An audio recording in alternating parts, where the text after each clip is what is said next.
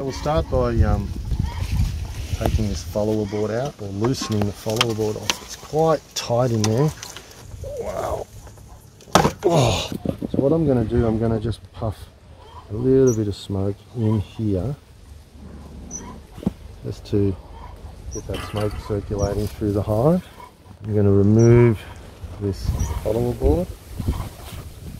I'm going to have a look at this first bar and see what's on it. See how much honey's in it, or whether it can be harvested. I'm just waggling it like this to loosen any contact or any connection it has to the walls. They're usually connected about a few inches on the top.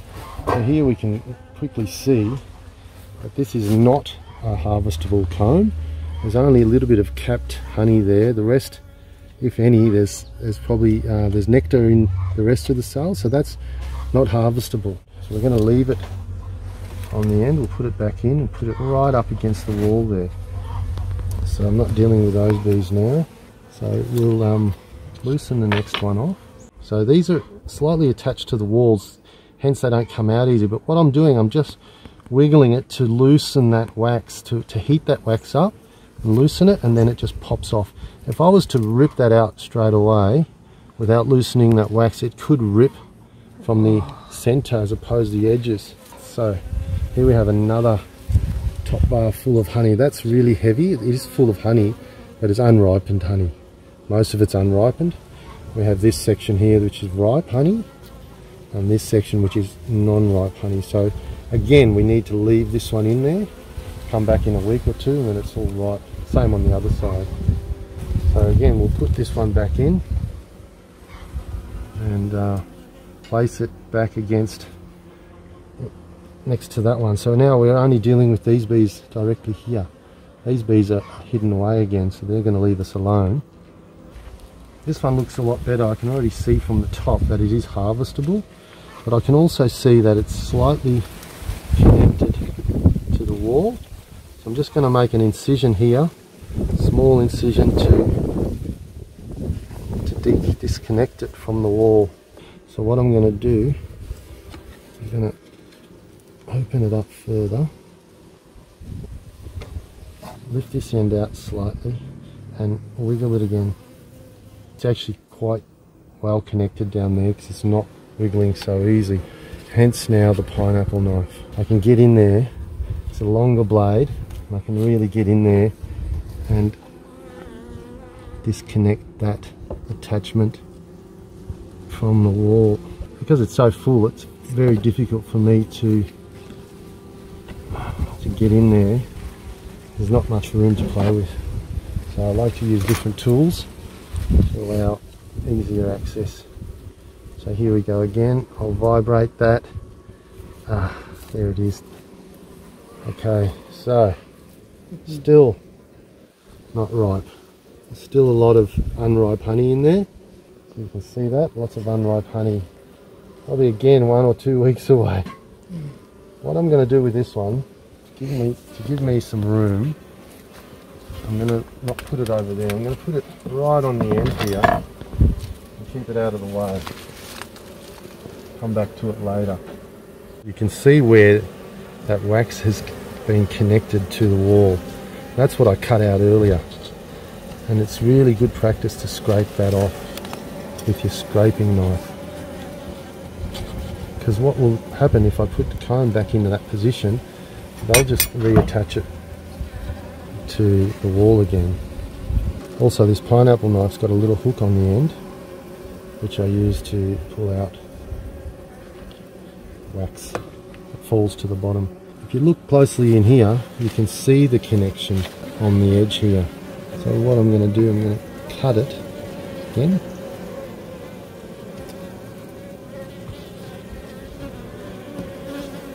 These are starting to get a bit feisty now, so I'm just going to add a bit more smoke. I don't have to add a lot, just a little puff like that. A lot of people over smoke their colonies, really stresses them out too much. So I'm cutting, oh yeah, there's not much connection there, which is a great thing. I've explained about shims in other videos, so I'm not going to go there at the moment. The shims are these little bits you'll notice that are added on. We're going to ignore that right now. A bit of a vibration and detachment. That's looking better already. There's a lot more capped honey cells. Let's have a look at the other side. That's fully capped. You can see that the whole surface is mottled. Therefore, that's all capped ripe honey. Whereas the other side is a little bit uncapped honey here. Now, because it's more than 2/3 or 3/4 capped, that's a harvestable comb. I can go ahead and harvest that, not a problem. Another little trick I want to show you. Sometimes I can be looking at it this side and I want to check out the other side. I can either do this, which is quite annoying, or I can lift it on its end, turn it around, and put it back down. And now I can see now the other side of that comb. So imagine this is a honeycomb. If I was to do that with it, it'll drop off. It'll literally break off and fall on the ground. The way we need to move honeycombs is to lift them on end, turn it around, and drop it back down again. And now I'm looking at both sides here. So that's harvestable. So we've got one definite harvestable comb. These two aren't, but they're full. So we're going to count how many combs of honey we have here, and that's going to determine how many we take out. So one harvestable, 2, 3 left. There's 3 combs left in there and one harvestable. This one's definitely harvestable. I can see that already just by looking from the top. Didn't need to be detached either on this side, so there it is, easily come undone. Check the other side. Yep, same, easily harvestable. So there's 2 harvestable combs, okay, definitely, and 3 non-harvestable. Another one in here, tiny little incision there, tiny little attachment.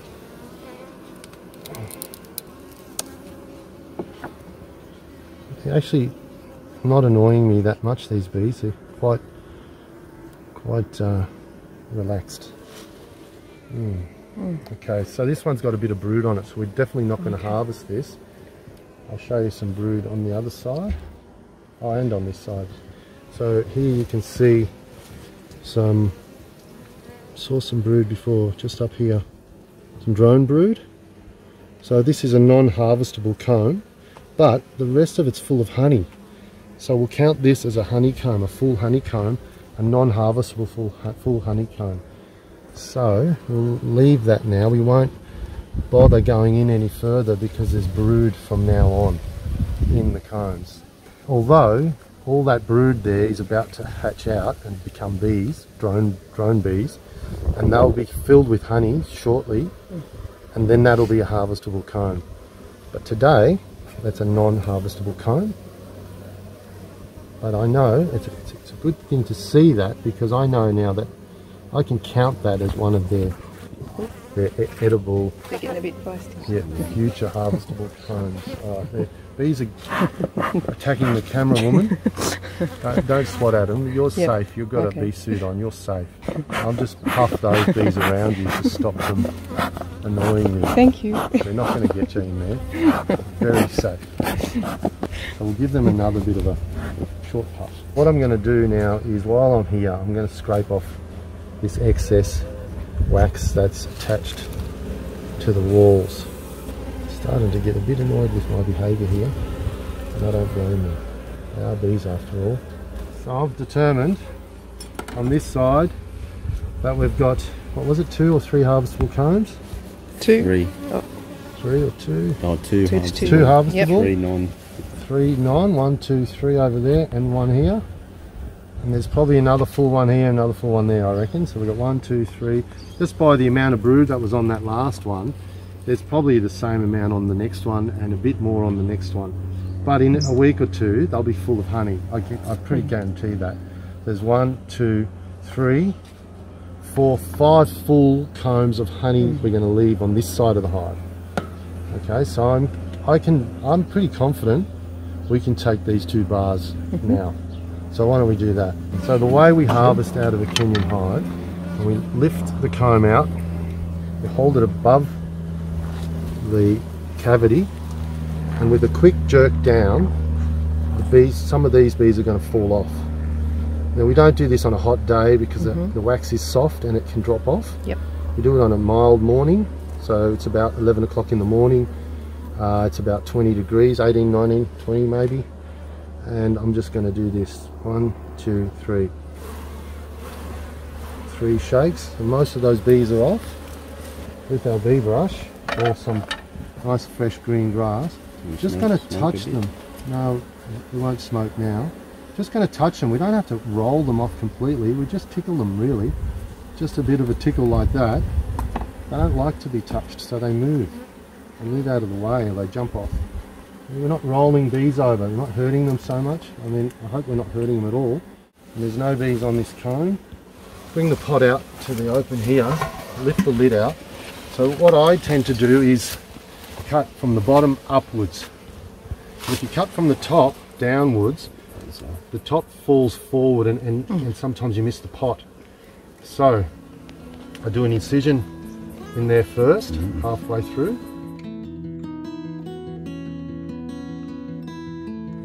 Now I'm going to come up from the bottom slowly. But I always leave about 1 centimetre of comb left on the top bar.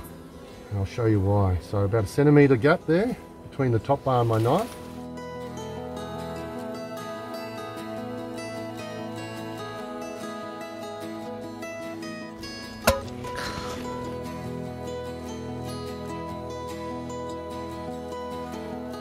Okay, so we'll do the next one. Ready? 1, 2, 3. Okay. So then we put the lid straight back on, prevent bees getting into there. Here you can see I've left a bit of honeycomb on there. The reason I do that is it's a nice straight comb. It'll give the bees another straight edge to follow when I put this back in the hive. We'll take the next one out and do the same thing.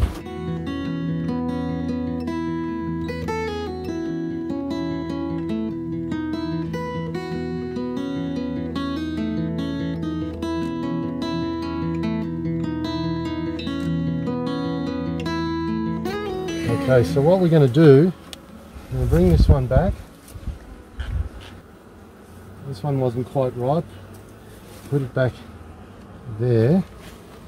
What I'm going to do, I'm going to checkerboard these two. So I'm going to place, there's a full comb, another full comb, an empty top bar. Right? I've got to put this shim in place. So an empty top bar. Yep, so full, empty, full.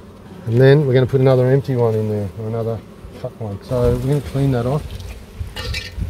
I'm just straightening that out so it's not protruding. So full, empty, full, empty. It's called checkerboarding. And then I'll replace these two back where they belong.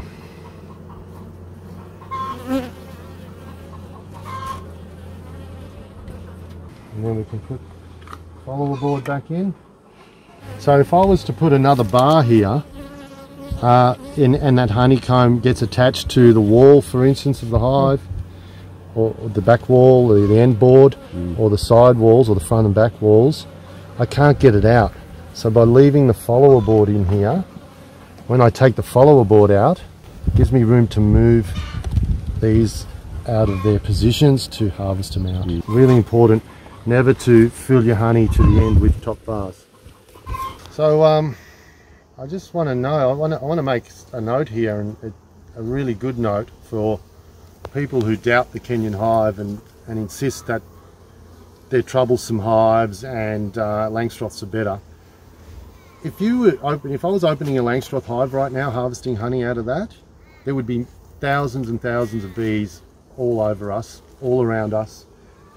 The air would be clouded in bees, and they'd be stinging our suits. They'd be all over us, really.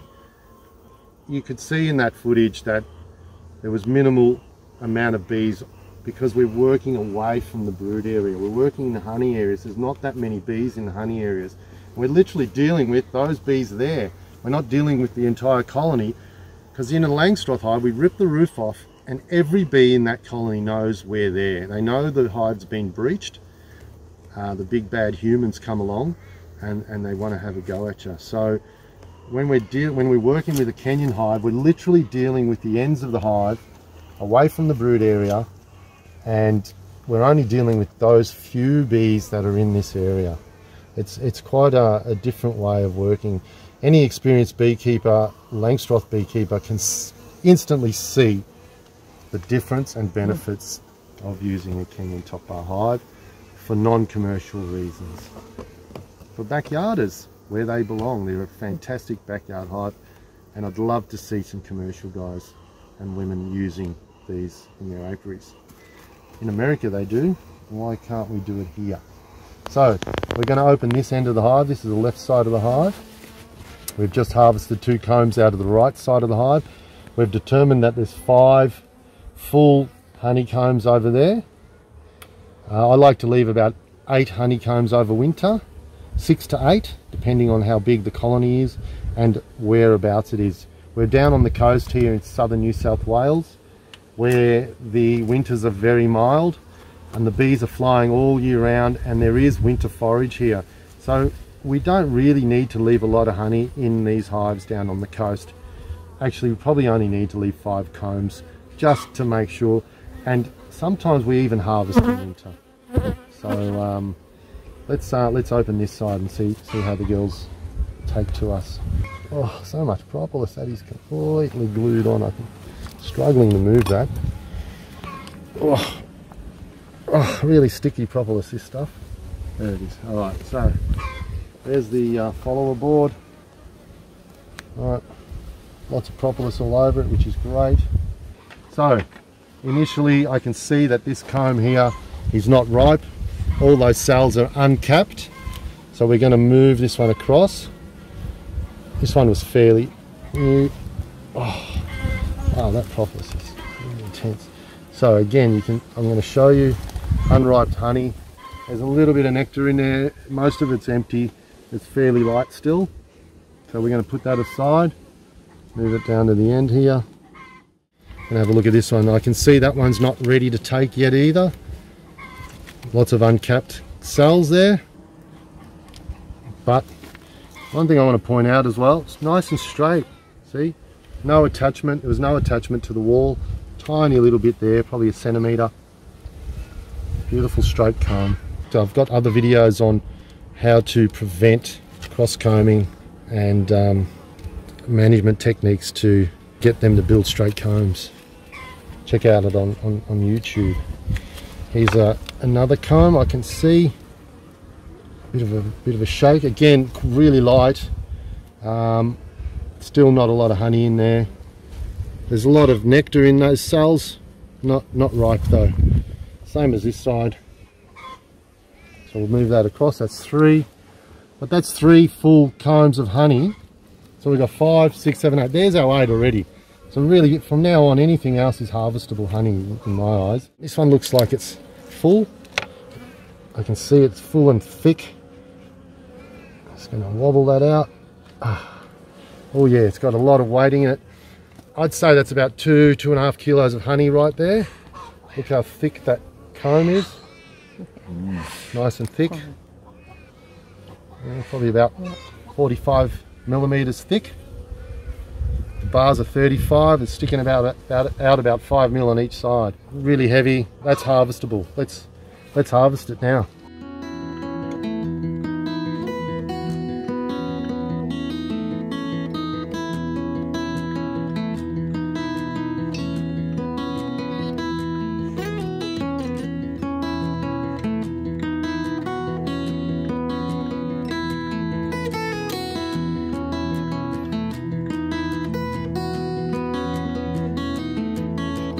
Let's have a look at the next one.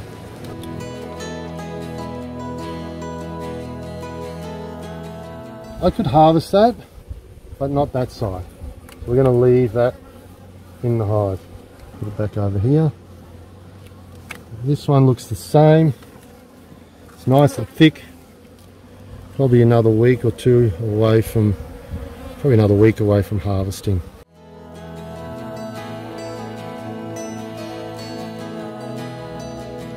Half capped, half not capped, not harvestable. Same there. I'm guessing same here and same here. So I'm going to stop. There's no point to keep going.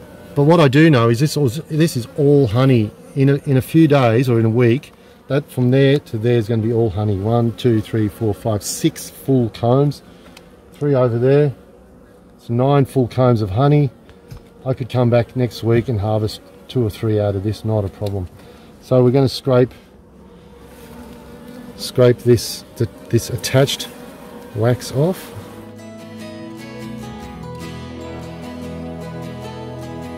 Really handy bit of equipment, this one. So what we'll do, we're going to put this one back in, remember? But what we're going to do, we're going to put it towards the end here. So let's put it all back together. Take 2 at a time now. I don't need to do 1 at a time. I can do 2 at a time. Just going to vibrate slightly and move these bees out of the way. Oh, there you go. No squash bees. A lot of people are in a hurry to close their hive up. Just take your time, let them get out of the way, and then they won't get angry with you as much.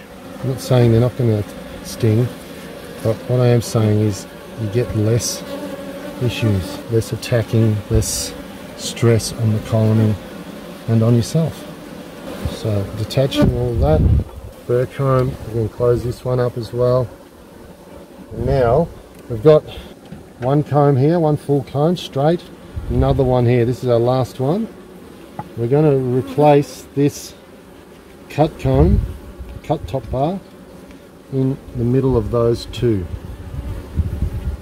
And the reason I'm doing that is because when they draw this out with fresh comb on it, they're going to draw it along the top bar between the 2 fully drawn combs. So they'll build straight along there. And then we're going to close this up here. So what we have is an empty comb here, an empty top bar here, 2 full ones, and I'm going to put another empty one on the end here, give them a bit of space, and then I'm going to add the follower board. Leave the propolis in place. The propolis is really important. A lot of people scrape it all off. I leave it on because as we place this back in place, it glues it all back together and seals it again. They'll just manipulate and chew it and really seal all the gaps. No point taking it away. They've got to then collect it, bring it back into the hive, reattach it all. Now, you can't just drop that in place because there'll be bees on the floor there, there'll be bees on the wall. So again, a little bit of a vibration. Give them time to move out of the way. We're going to leave a bit of a gap here because there might be bees in this gap. They can't get into the hive, so we'll give them time to come out. Once they come out, a few hours later, we can come back, put these shims in place to cover this hole. The reason I put shims in place or other top bars on the outside of the follower boards is to stop the follower boards moving.